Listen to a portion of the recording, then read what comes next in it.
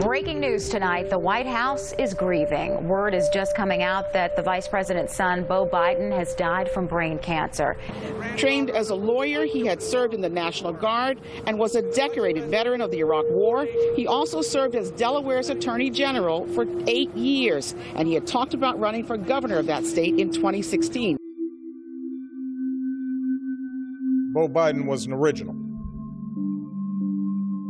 He was a good man,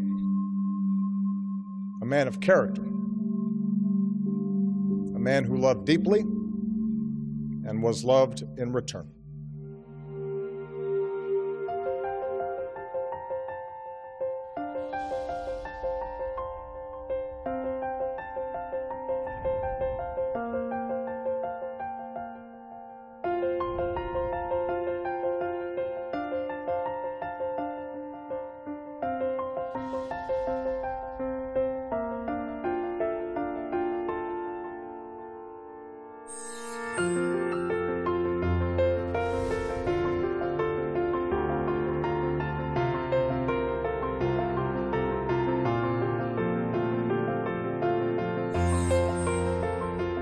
And I believe we need a moonshot in this country to cure cancer.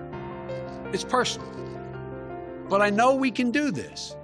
The President and I have already been working hard on increasing funding for research and development because there are so many breakthroughs just on the horizon in science and medicine.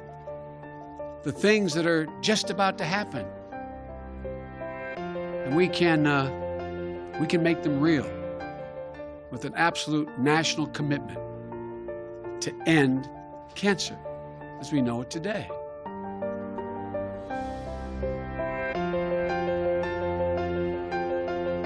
I'm really thrilled that I could be here at the official launch of this very important project, AACR Project Genie. AACR Project Genie is a data sharing collaboration between 7 hospitals and cancer centers in the US, Canada, and Europe, all of whom have made significant investments in using tumor genome sequencing, what we call clinical sequencing.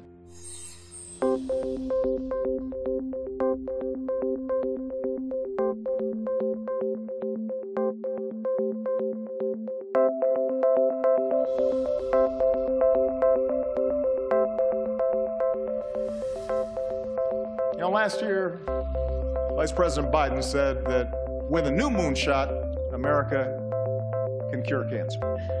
Last month, he worked with this Congress to give scientists at the National Institutes of Health the strongest resources that they've had in over a decade. Well, so tonight I'm announcing a new national effort to get it done. And because he's gone to the mat for all of us on so many issues over the past 40 years, I'm putting Joe in charge of mission control.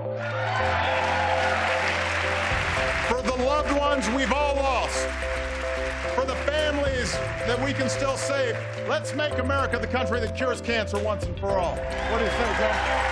Let's make it happen.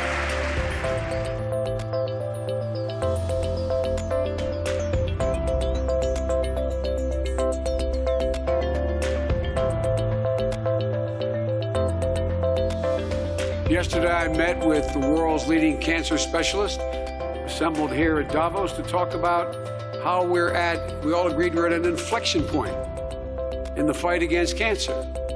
We're on the cusp of many new and anticipated breakthroughs enabled by enormous advances in computing power, big data sharing in real time, a billion calculations per second that allow for early diagnosis, vaccines on the horizon to potentially prevent cancer, personalized life-saving treatments, bringing us one step closer to ending cancer as we know it.